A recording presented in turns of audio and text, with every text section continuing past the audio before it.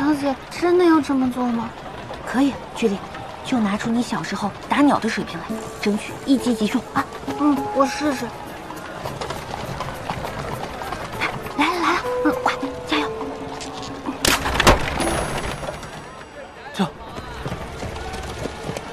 这个好像不太行，咱们拿石头试试。走，来了，小姐。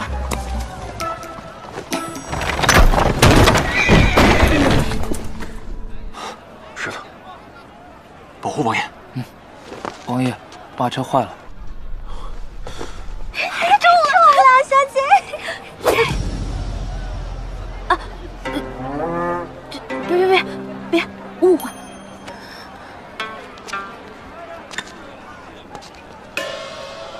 修不好了。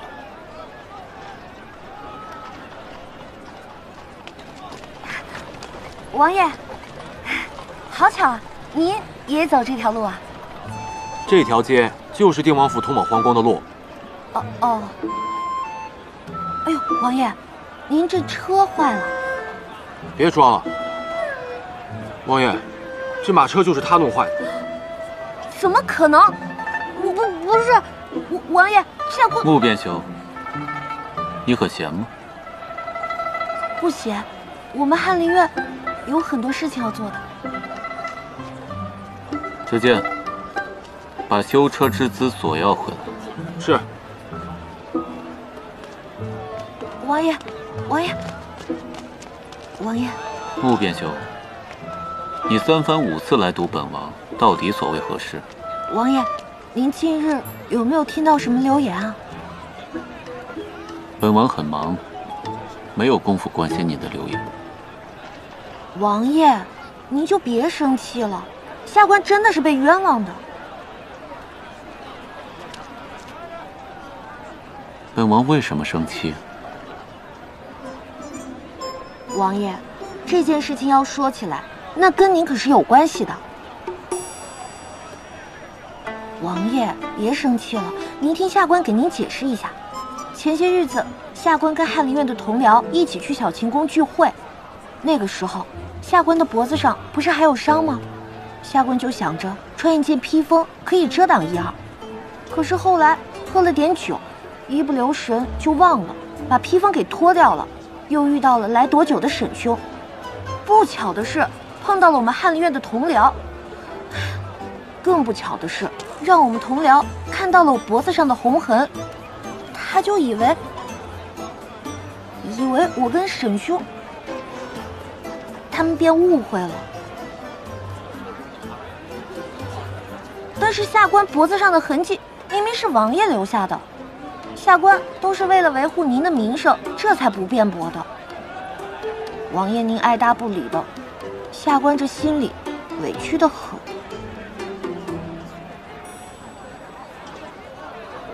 本王知道。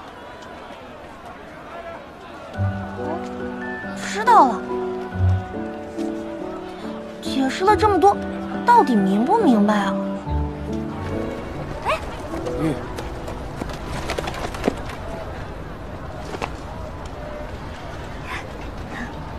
王爷叫你。还真等到王爷了吗？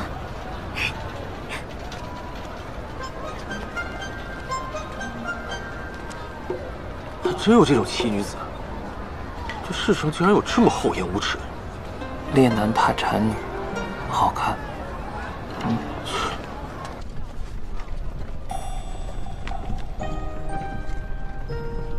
王爷，真是缘分啊！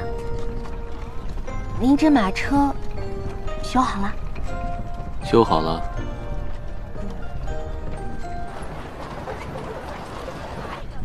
王爷，前面拐角处就是一品阁了。这个点儿，他们家刚好有新鲜出炉的千酥包。哎呀，每次可都是大排长龙。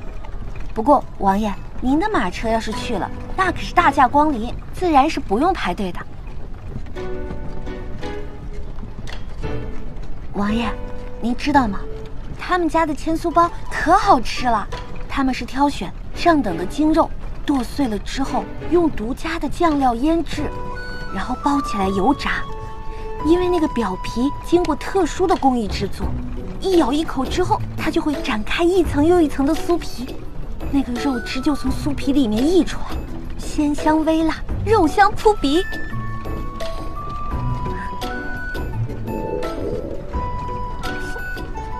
直墨小哥，王爷饿了，去买千酥包。王爷，去吧。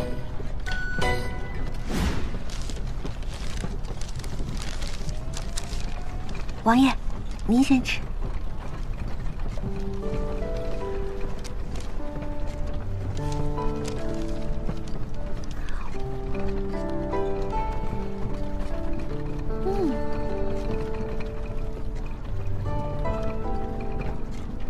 你倒是吃得香啊。王爷，您生来尊贵，身边规矩也多，但是这种东西就是要大口吃才对味儿的。你在本王面前讲过几次规矩啊？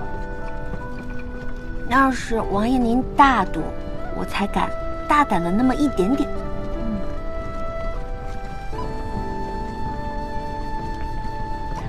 好吃吗？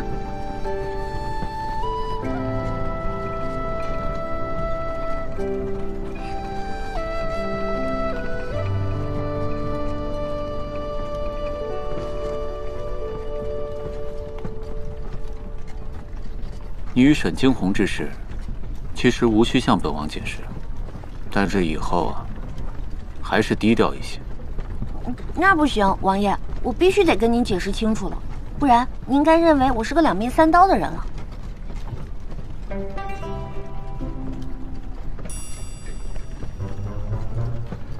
是又何妨？不过这次，你一定还是因为爱慕本王。跟你走哪条路并无关系，要不你下车再好好想想。下车？还真是说到做到啊！皇祖母，他和此事真的没有关系。我们要打架，他一个文官，他也拦不住啊。琛儿，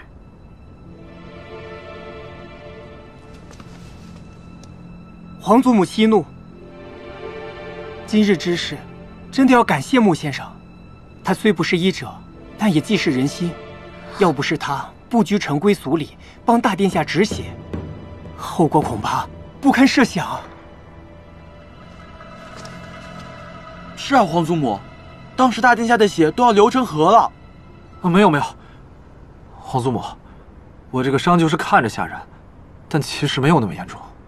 不拘陈规俗礼，帮大殿下止血，他那点风月事，满朝皆知。如此品行不端之人，你们休要被他的花言巧语哄骗了。